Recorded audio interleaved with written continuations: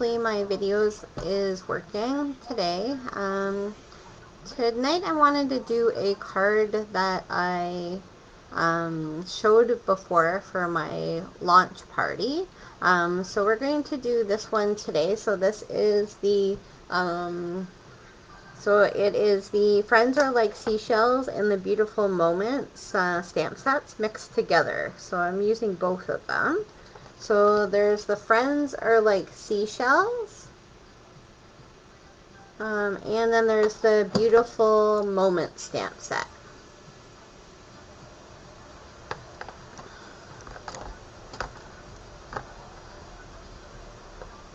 Alright, so we're gonna start. What's the color I'm using for this is the new pink tone. So it's called Polished Pink, and it is a gorgeous color. It's probably not showing up as nicely. It's a bright tone, but it's a little bit darker, so it's not, I don't know if I put the other, so this is Melon. See, Melon Mumbo is brighter, whereas this one's a little bit more dark of a tone. So it's a really nice tone.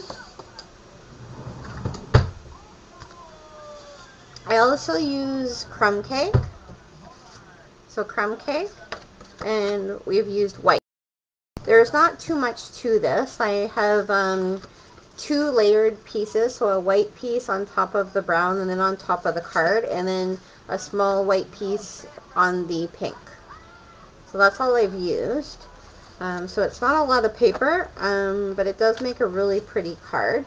So first we're going to do our background first. So we're going to take our white cardstock, and I'm going to bring you guys down here. Oops, hopefully I didn't knock that out. There we go.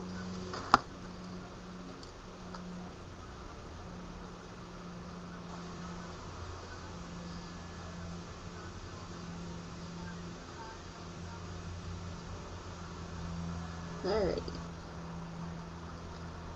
So we're going to take our little girls. Oh, we're not going to do that first. We're going to do the background first, and then we're going to do the inside. So the little piece of white paper, that's what we're going to use the little girls on. And we're also going to use I don't know where I put it. There it is. So the happy birthday to my beautiful friend. So we're going to use that saying, which is off the Friends Are Like Seashells. So we're going to do the big piece first. So that's this big white piece. And we're going to start with our three colors. So the three colors we're going to use for this card is Balmy Blue, Crumb Cake, High Constance, and Polished Pink. And we're also going to use those three colors with our colors to color the images in of the little girls. So what we're going to do first is I started off with the bigger seashell.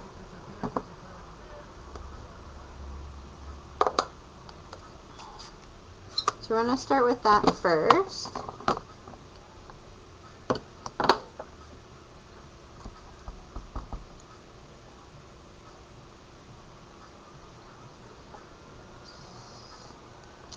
So we're just going to stamp that down. Now remember with these new stamp pads, so the pink stamp pad, which is the polished pink, it is extremely wet when you first get them, so watch your fingers, because on my original card I put stains all over it just because I wasn't being very careful.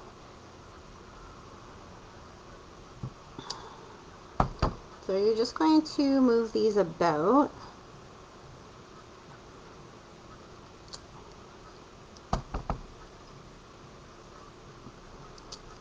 So just like that.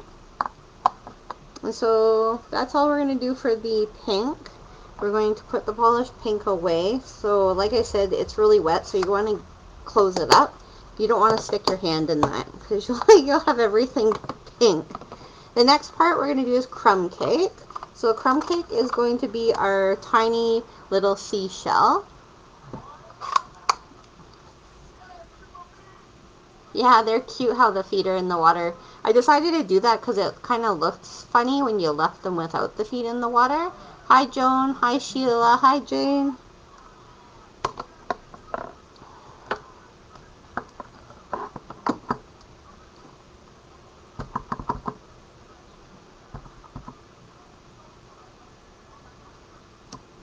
So just like that. It doesn't really matter where you put them. I just kind of move them around.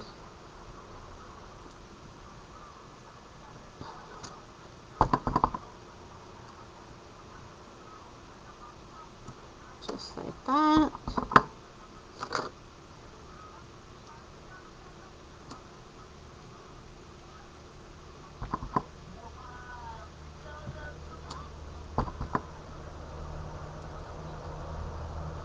So just in case you can see some of the edges, we're just going to fill in some of the inside. I know most of it's going to be covered, but if you don't fill up the spaces, you'll end up with a big white space that you didn't cover up. So, and then the last part, so that's the brown, the crumb cake. So we're going to take that, we're going to put the crumb cake away.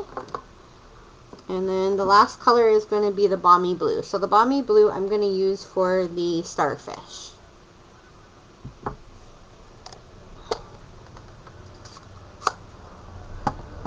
So this is a fun way of making your own background when you don't have paper, or you've forgotten to buy the paper, which I've done before in the past. Our paper does coordinate really well with our images, but like I said, if you are unable to buy the paper, or your paper didn't come in, or it's a kind of a cool way to make your own background paper.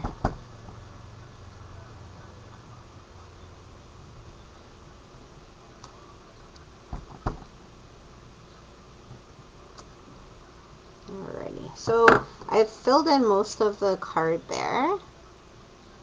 Oops, I can't see that very well. There we go. And so we'll put that to the side, and then what we're going to do is we're going to take our pink back, and we're going to stamp down our top of the image with the happy birthday saying right off the bat.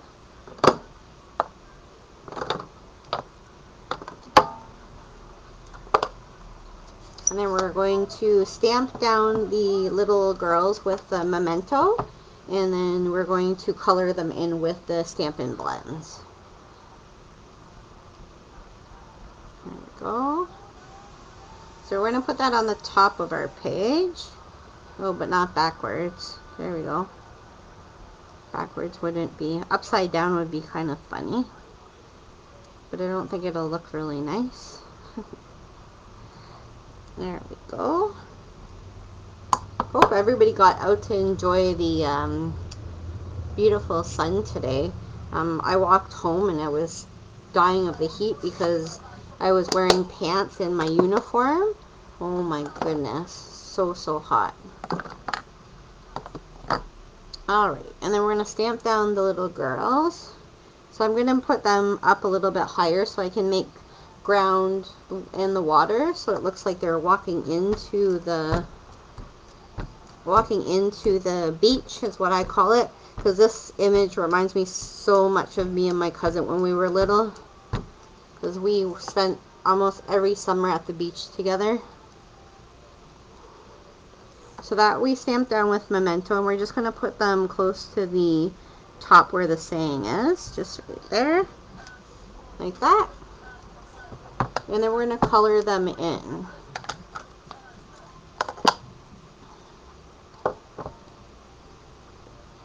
So we'll move all of our stamps away just so we're not. Bring out all our paper.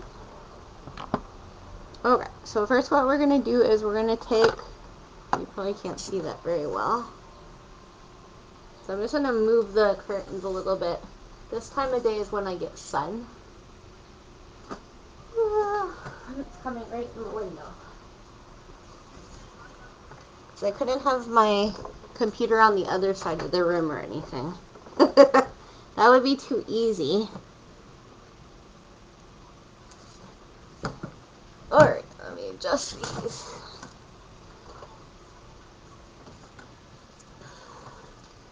There we go. Now you should be able to see me a little bit better. I know it's going to be a little bit dark, but it's the only way we can show this way. So we're going to start with the pink. So I have a light polished pink. We're going to start with their dresses.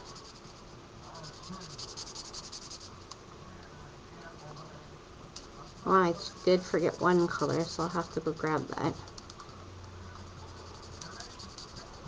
So because I think this looks like me and my cousin, I made our skin like a peachy tone, because I always think of me and my cousin. But you can make their skin tones any tone that you would like to. We have tons and tons of colors to make different skin tones.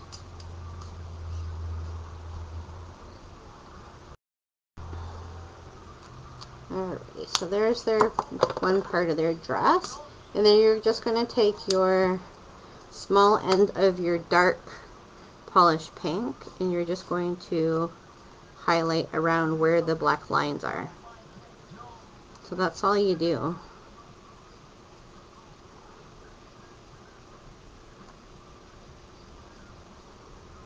And that's how you make highlights. You kind of follow what the artist did on the stamp. So you don't have to make up your own highlights. You just follow those lines. Which is what's so great about Stampin' Up! Is they always give you some guidance. They don't usually let a plain space where you have to highlight it yourself. There we go. Alrighty, and then we're going to do, I'm going to do their hairs brown, just because it matches so we're just going to do light brown. And then we're going to highlight it with the dark brown.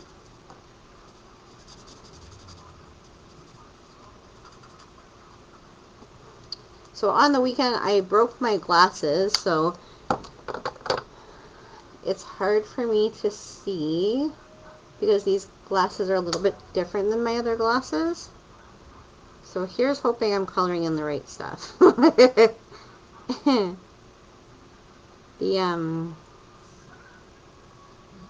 bifocal's a little bit different in these ones, so here's hoping. Here's hoping it looks pretty good.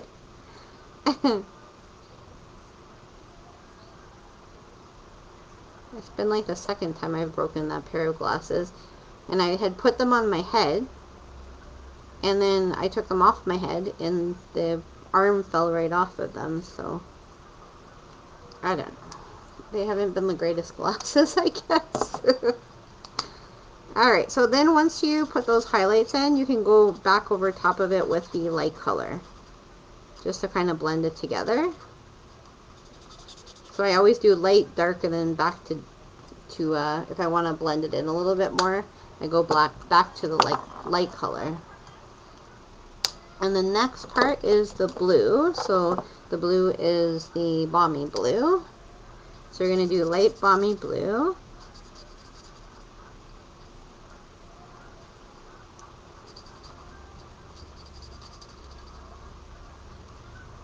So light balmy blue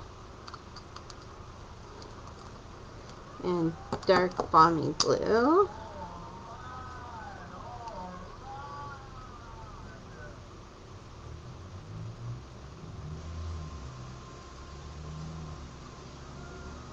Just like that. So just highlight it, and then we're going to take, first we're going to do the ground. So we're just going to color in the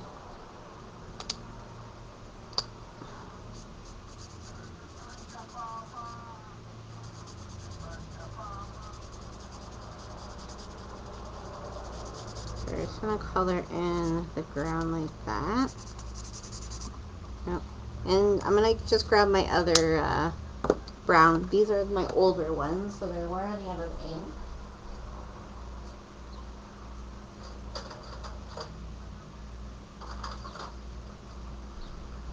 So these don't last forever, especially if you use them. I am using them pretty much weekly to color things in. So I use mine all the time. So if you're using them all the time, you're going to eventually run out. So every few years, you'll probably have to buy a new set. But I do love them. They're a lot of fun, and they're easy to color, and they don't take you 7 hours to do a card. It's an easy way of coloring in. There we go. And then I did the, oh, and then I'm using ivory to do their skin.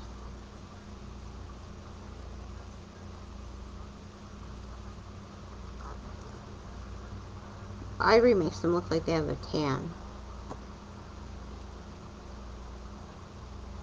I usually use one of the peach tones, but that's alright. Ivory works.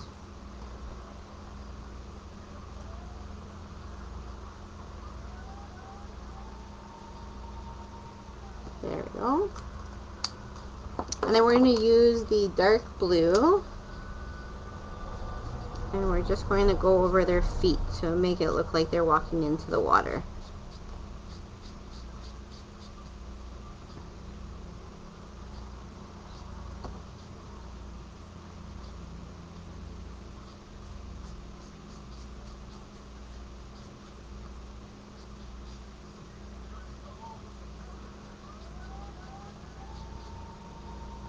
Just like that.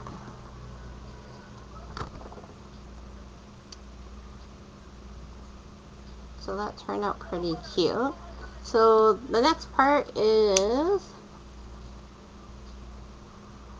oh, Jane, I'm the big one. My cousin was about 4 years younger than me, 5 years younger than me.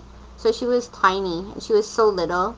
So I was always the bigger one, and we'd always go in the water together.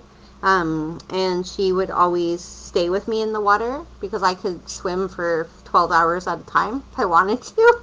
And I would have to be forced to come out of the water, and she'd be so cold because she was such a tiny little thing when she was little that I'd have to pull her out of the water, and like they'd have to force me out to get her out. Well, it was hilarious, but yeah, she loved, me and her loved to be in the water. Do I ever do dots in the sand? No, because sometimes it gets a little too pixelated. Because sand is not dots, right? Like if you see sand, you could probably like maybe put some glue down and add some sand if you wanted to make real sand. But I don't usually add texture to, unless I have a texture stamp. Like if I had a sand stamp, which I don't think I do on these stamps, then I would add some texture. So there, you could add some texture. But it's just, sometimes if you go too much, it's a little bit too, it's just too busy.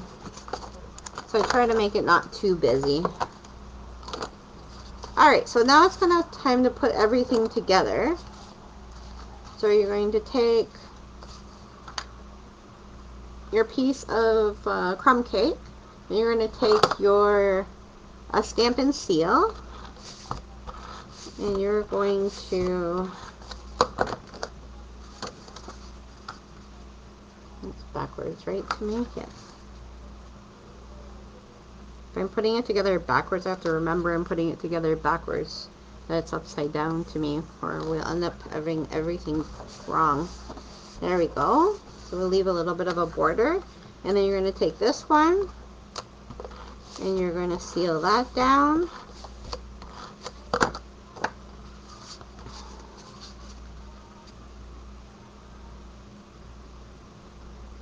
So just like that. Just like that.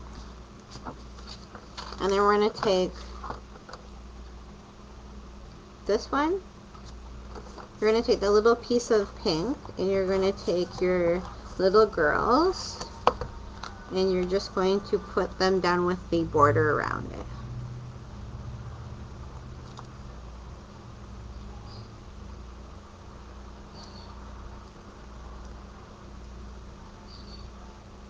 Just like that. And then we're going to take the, where are they? Okay, I just have to find my dimensionals because you want to pop up the back of it. And for some reason I put all my dimensionals away. Alright, so you're wanting to do probably 5. So this card altogether took me 20 minutes to put together. So 20 minutes to make and 20 minutes to put together. It's not a hard card to make. And it's really pretty. So you don't have to spend 20 hours on a card to make a nice card. Sometimes simple cards are better. Alright, so then you're wanting to put the dimensionals on the back of that and you want to put that in the middle. So just like that. Now when you're picking colors, I know my mom always asks me about this. What I do is I'll take 3 of the markers and I'll look at them and I'm like, oh, those look really nice together. And that's how I pick my colors. You don't have to have any type of rules. These are similar tones. So they're like a kind of not a super bright, but they're kind of similar in tone. I'm not sure how else to explain that, but they look nice together. So if the 3 colors look nice together, that's how I pick my colors. The new tone looked really nice with that blue, so the new polished pink looks really good with the balmy blue. So I thought that was pretty, and then you kind of pick a neutral color like a gray or a brown to go with it. And that's how I came up with the colors. And so that's all done. So that's my one I made today, and then I'll show you the original one. They're a little bit different. You never make them exactly the same.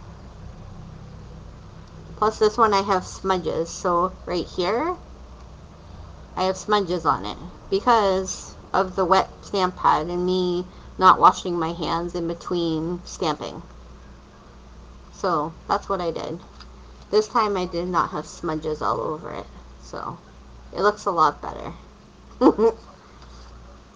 Thanks, Jane. Thanks, Joan. Yeah, Joan, it's a good way of making backgrounds, especially when you have stamp sets. Like when you have a bunch of stamp sets and you want to use them. Like the seashell one is great for background. There's other different background ones, like the splashes that we have. There's a few different ones that have splashes in them. What else does? Any type of like textured backgrounds too will look nice that way. It's a really cool way of doing that.